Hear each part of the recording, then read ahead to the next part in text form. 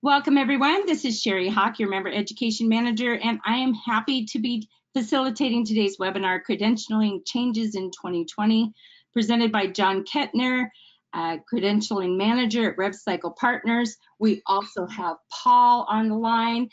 Both of them will be doing this presentation today. RevCycle Partners provides revenue cycle management services to the eye care industry, including insurance billing, credentialing, and patient eligibility services. They are a PECA partner, and they provide our members with new RevCycle Partners customers will receive a coupon for one free credentialing application after signing up for billing or eligibility services, and PECA members that are currently RevCycle Partner customers will receive a coupon for one free credentialing application as well. So a great partner for PECA to have. We are very happy to have them on board today for the hidden complexities of credentialing. This is something that the members asked for, and so we're very happy that RevCycle Partners could join us today. Before we get started, I just wanted to let you know we have muted your audio to delete any background noise. But you may submit your questions via the questions panel, and we will get those answered at the end of the presentation. You will receive an email after this session with the survey. Please fill that out. Your opinion matters, and we'd like to hear how we're doing out here. Today's presentation is being recorded, and we will provide that on the website generally by tomorrow. We try to do that within 24 hours, 48 at the most. Just also, any doctors on the line, don't miss out this Thursday at 5:30 p.m. Pacific time. Paul Chouse will be presenting diabetes for 2020. So we're really excited to have Paul Chouse on again this year to give us our update. So that'll be fantastic. And that will also be recorded and placed on the website in case you miss it. And so now I would just like to introduce John Kettner of RevCycle Partners to present a little lecture on the complexities of credentialing. John? Or Paul? Yes, Sherry, thanks. This is Paul Hartchief from RevCycle. I'm gonna start. Sorry about that handoff there. So yeah, appreciate the opportunity, and I'd like to thank Sherry and the PECA team for setting this up and coordinating this. We know December is a busy time for all of your practices, and appreciate you guys taking some time to spend it with us on this credentialing topic. As Sherry said, our presenter today is going to be John Kettner. John runs our credentialing team at RevCycle Partners, is our resident expert on the topic. And as Sherry said, we'd love to have you submit questions along the way. It's always good to get kind of real world, real practice questions. It helps make the content a little bit more exciting. And with that, we'll get going. Before we dig into the weeds on the credentialing topics and really get down into it, thought we'd start with, talking about the signs that a practice, may see that kind of gives an indication that there may be some underlying credentialing issues, things that kind of give an indication of that your credentialing might be slipping. So John, what are your thoughts? What are the canaries in the coal mine, if you will, on credentialing? What is a practice going to see first before they run into it? The couple of things they're going to see first before they run into any issues is they're going to all of a sudden stop getting paid by the insurances, would be the first one. And the other big reason is, or I'm sorry, the other big sign is if they're paid out of network. Sometimes insurances will go from in-network to out-of-network with a provider. And that's usually a sign, if there's a switch, that something happened with your credentialing. So I know we're going to get into it in more detail, but what are some of the kind of basic reasons a practice might get into the situation where before they were being paid in network and all of a sudden they're being paid out of network or not paid at all? What are the basic things that happen along the way? Oftentimes it's actually the insurance will send out a revalidation notice, and it will be missed by the office, such as it might go to the post office. And somebody will just kind of throw it on the side in a pile to look at later, and it gets missed completely.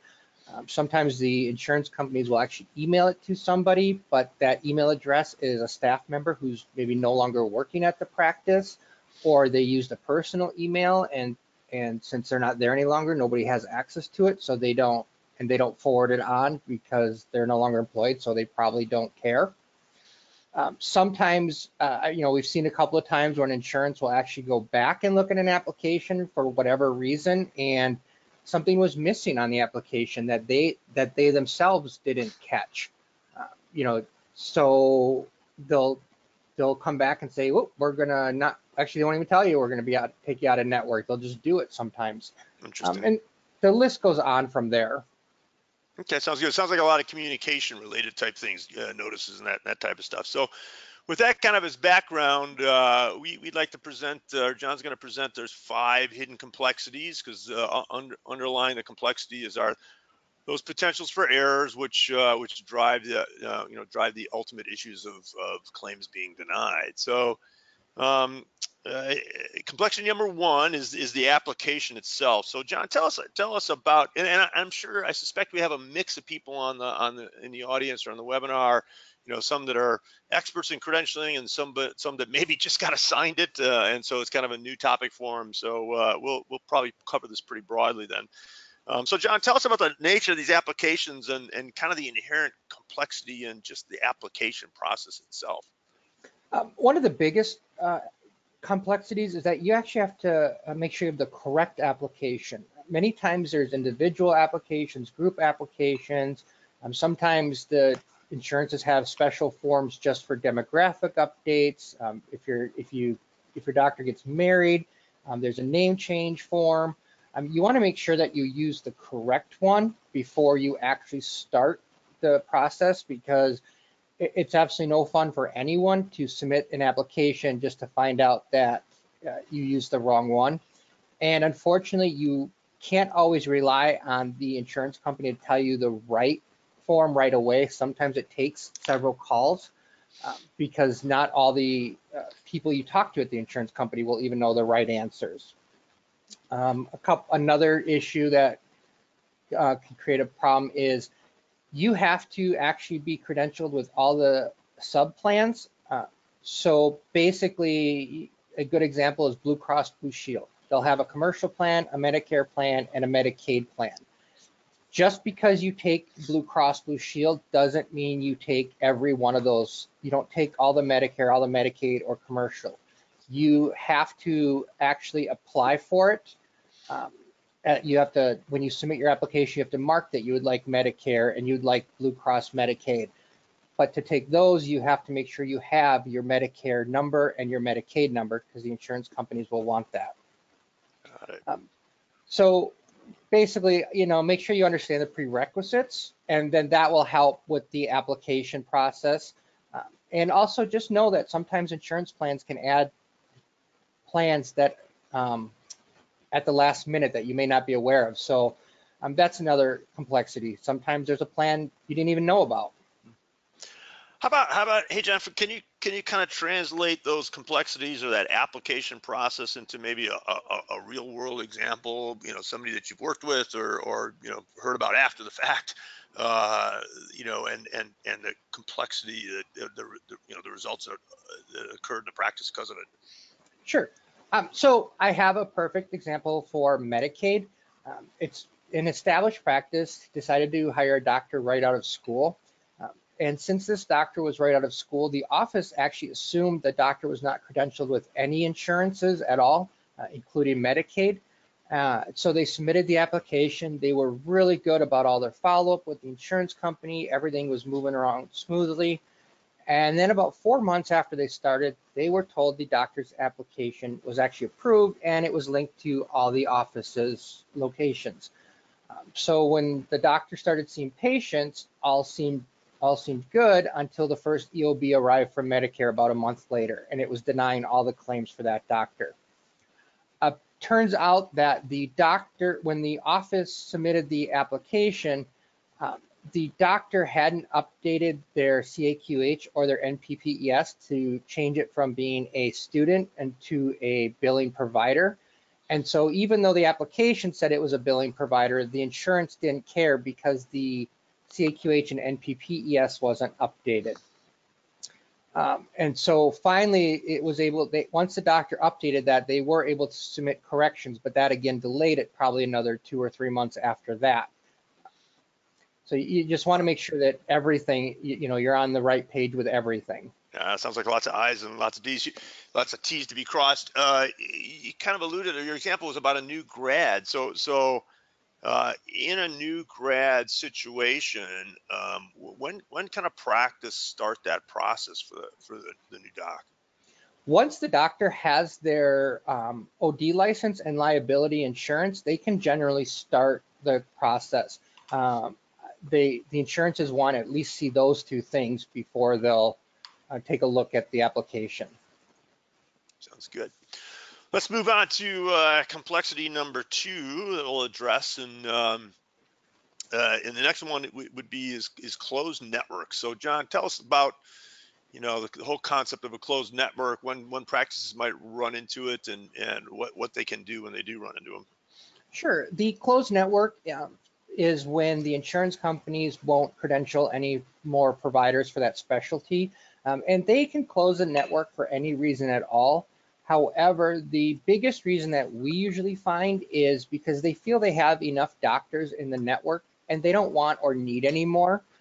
And the tricky thing about a closed network is it can actually be closed by state, county, or even a specific city. So you want to make sure that you follow up specifically why the insurance closed that network. So how often do networks reopen? I mean, what's if practice is blocked by a network being closed, what would you recommend they do?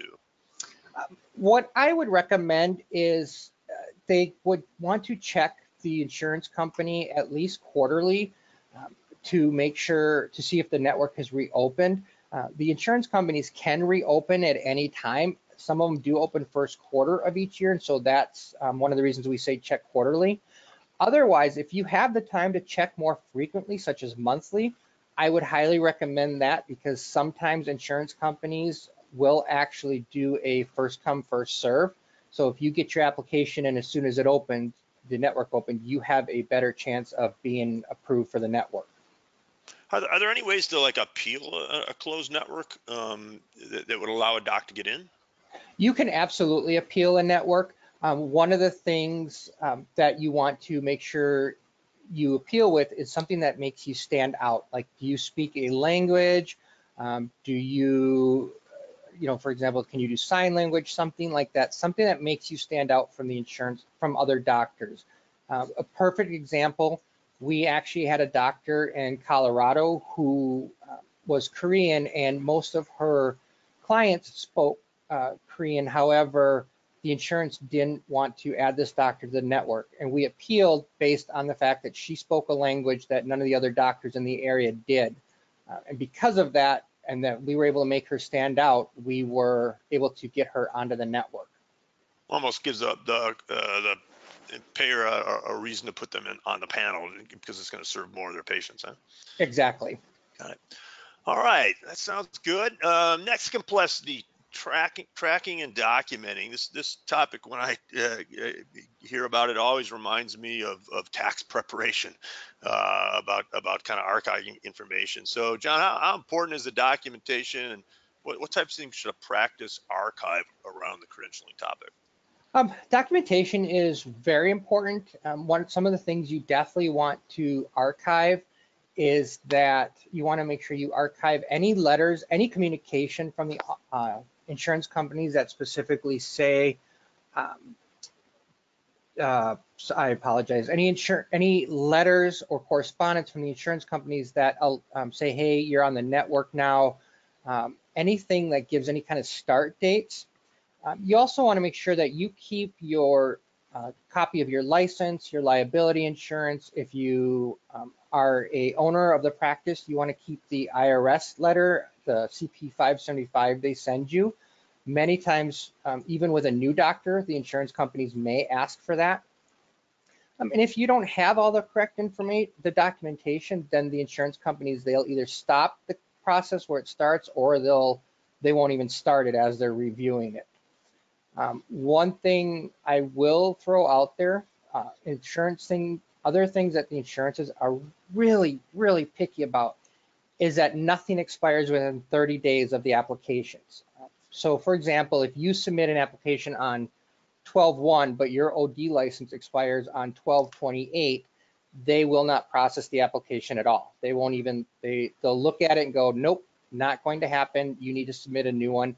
And in some cases, it requires a whole new application instead of just resubmitting the new license.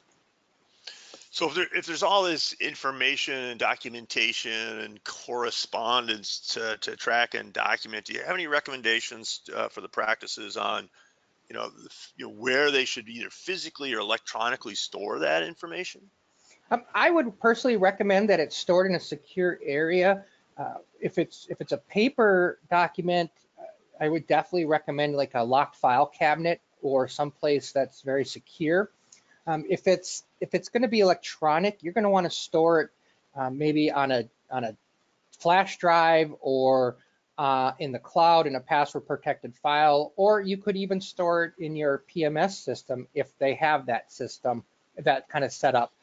Whatever it is, you want to make sure that it's someplace secure because of all the information that is on some of those documents that you do have to provide to the insurance companies. You don't want that stuff getting out there for everybody to look at. Got it. Pretty typical these days for the security side. So complexity number 4, Medicaid. So although everybody is muted, I swear I heard a bunch of groans on the other side of the webinar. So John, the government payer applications, generally seem to be more difficult. What should a practice expect when dealing with Medicaid applications? The short answer is a really bad headache.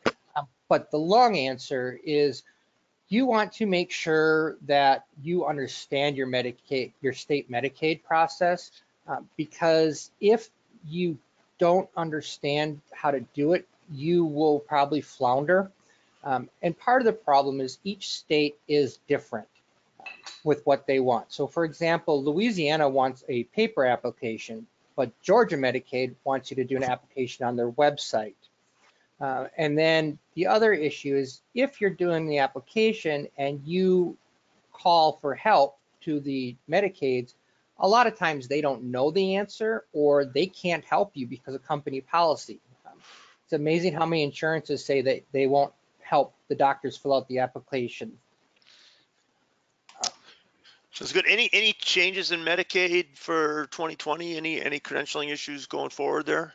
The biggest issue is actually state specific to North Carolina, and that is just that the North Carolina had originally granted its contract for the MCOs to 6 different insurance companies, and it was going to be done by February 1st.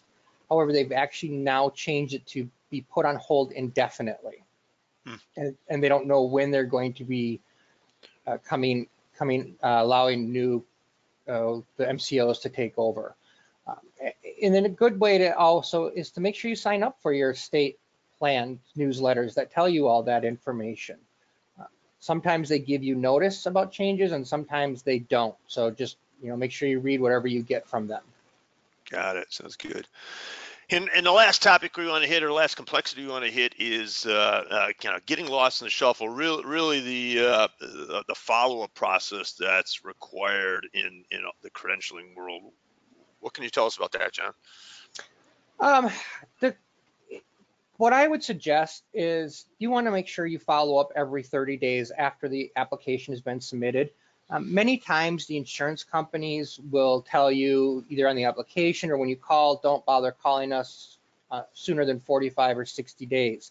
However, if you do call earlier, sometimes you can find out if there are any issues that have arisen, even including that they don't have the application. Because if you wait that 45 or 60 days and then call them and they say we don't even have it, then you are now back to square one and have to start over, wait the 45 to 60 days. So again, even though they tell you that, I would definitely suggest calling sooner than, or calling every 30 days. Many times there is also frustration because you have to leave messages or send emails that are not returned. So one thing I would suggest is if you have to keep doing that, find a supervisor that you can send the email to and the correspondence to, or leave a message for, and hopefully that will get you somewhere. Got it. So, with all the follow-up and the details, required for the applications and the I dotting and T crossing, do you have a recommendation, for practice on how they should cover the credentialing, let's say from a staff responsibility? This isn't like you don't see this as a full-time job for most practices, do you? For most practices, it is not. It's a job that the doctor sometimes can handle, or one of the staff members.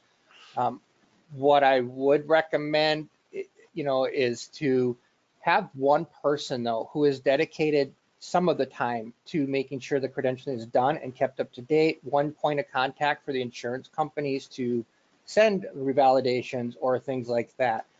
Part of the issues, the more people who are working on the credentialing issue, the more potential there is for errors, because one staff member may think that the other staff member is dealing with it, and vice versa, and then it never happens. And that's another way that you're all of a sudden out of network because you missed the deadlines because there was confusion. How about on the other side, when you're dealing with the payers, is there any recommendations on who to talk to when chasing down issues or status, or any tips on the payer side? Yeah, definitely. When you call and make sure you're talking to the credentialing department. Usually it's a whole separate department when you're in the phone tree, because if you talk to a regular customer service person, they often won't know what's going on. They won't know the status of the credentialing. And sometimes, even though you're approved, their system isn't updated for, it can be up to 20 days before the system is updated for them. So you want to make sure you're talking to the credentialing department who can give you the most up-to-date and current information. Sounds good, John. Thanks. So Sherry, I think we're ready, almost ready for the Q&A side. So I'll encourage folks to type into there or go to webinar panel questions for us on the anything to do with credentialing topic, and we'll do our best to cover them, or I should say John will do his best to cover them. But while those are coming in, we'd like to do the 1-minute commercial if we could on the RevCycle Partner credentialing offerings. We have 2 distinct offerings in our credentialing area, and so John, maybe just give a real quick elevator pitch on the 2 offerings we have while Sherry's collating some questions. Sure.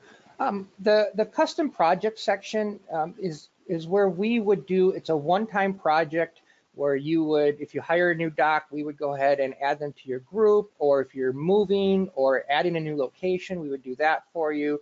All of a sudden you say, hey, I want to be on Blue Cross Blue Shield. We would attempt to get the office and or doctors added to that. Anything like that, re-credentialing, if you get a letter and you don't want to take care of it, don't have time, you can send it to us and we'll take care of it for you. Same thing with the maintenance services. We would do CAQH management. We would do all your revalidations. The nice thing is, included with the monthly fee is the demographic updates that we would do for you. We would actually keep track of when things are due and say, hey, your license is expiring next month, so we would want you to have time to get that done. And we even offer a portal to secure, where you can secure your documentation, where you can sign in at any time to see the status of anything. If you're going, hey, how much longer before this expires? Well, you can sign in and we'll tell you. So those are just a couple of features of both the programs we offer. Great, thanks. So Sherry, I'll turn it back to you if you want to start seeing if there's any questions that are popping up. Absolutely, and thank you, John and Paul. Great questions and great answers. Not always ones we want to hear, but definitely think about these things before we get into the new year. We do have one question up. What are some reasons the networks will be closed? Most of the time the networks are going to be closed because they feel that they have enough providers, specialties, I should say, for that region, be it the county, the state, the city. And so that's when they're going to close the networks most of the time. All right. And next question. We currently use RevCycle for some of these things. How do I find out what we have contracted with you? I'll take that one. You can reach out to either me directly, or you can, if you're working with a billing rep on our billing services team, you feel free to contact them, or just reach out to me, or it's you can reach out to sales. Any way to find us, and we'll let you know what you're signed up for, and how that program's working. And I'll be happy to send out an email with their contact information in case you have additional questions after the webinar or need assistance with your current account with RevCycle. I threw a phone number and website up there, Sherry, just so they can have that to that. So perfect. And if you didn't get that there, we'll be sure to get that to you other places. Also, next question. We started the credentialing process with Medicare August 28th, and the application is still sitting in the finalizing process. How long is this process normally? Medicare will not give any information. They tell you to check the portal. Medicare generally, we usually get our Medicares done in 60 to 90 days. It's usually actually quicker. One thing you can do is look on the state-specific Medicare website, Novitas, CGS, anything like that, and sometimes that will give you an actual phone number to call a person, and they'll tell you why it's taking so long, or what's going on. And sometimes you just got to be a little more forceful with them and say, I've checked the website and it's not moved in 2 months or whatever. I do know that Florida Medicare is way behind. Their average is 120 days right now. Wow. That'll make you a little bit nervous. Yes. So any other questions? There is a questions panel. Just type those in and we will be sure to get them answered. So I see a question here, Sherry. I'll take one or ask one. If a doctor is switching from an old practice to our practice, what are the steps involved to get him credentialed? Great question.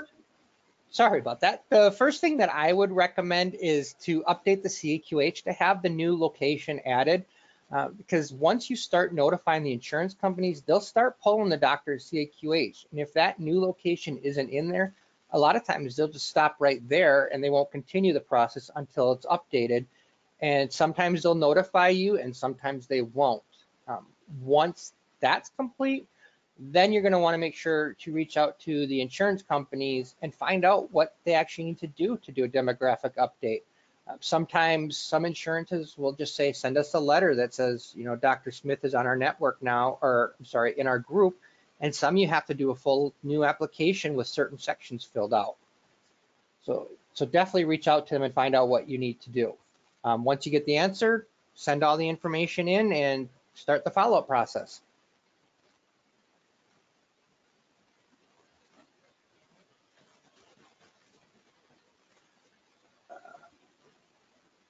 Paul? Sherry, any more questions on your side? Were you muted? I did. Paul, did you see any other questions coming over? I have one kind of detailed one here. John, maybe you can handle this one. If you open a business with one sole owner, do you have to get a group NPI, or can you use an individual NPI? It actually depends on how your business is registered with the IRS. If you're registered as a sole proprietor, then you could just use your individual NPI and your tax ID, because you and the business are considered one entity. So you don't need a separate group NPI at that point, but anything other than a sole proprietorship, and you definitely need a group NPI. Got it.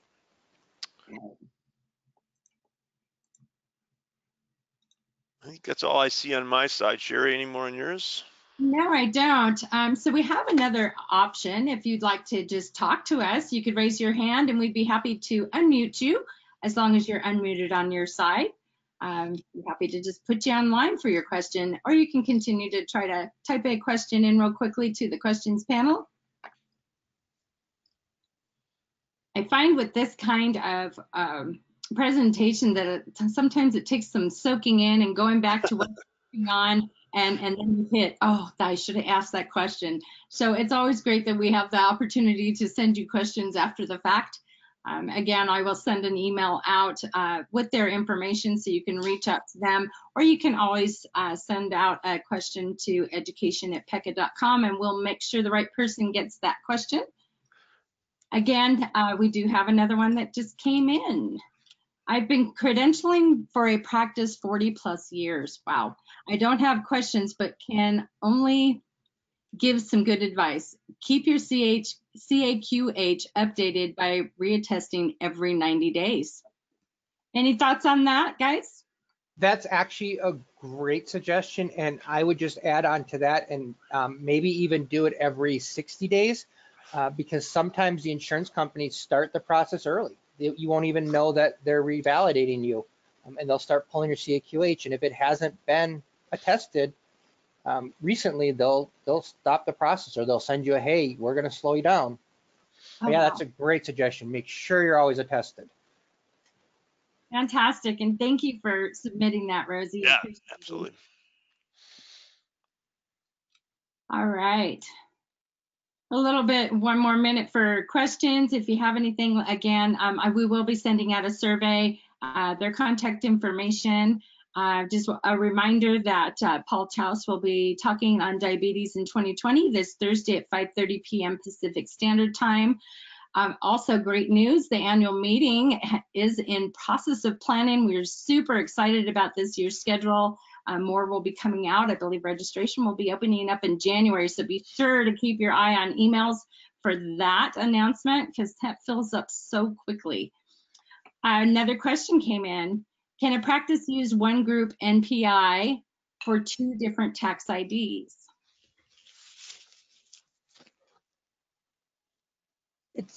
I want to say yes, they can, but I will admit that sometimes the insurances get a little snippy about that. So I would recommend you actually do if you have two tax IDs, do two separate group NPIs.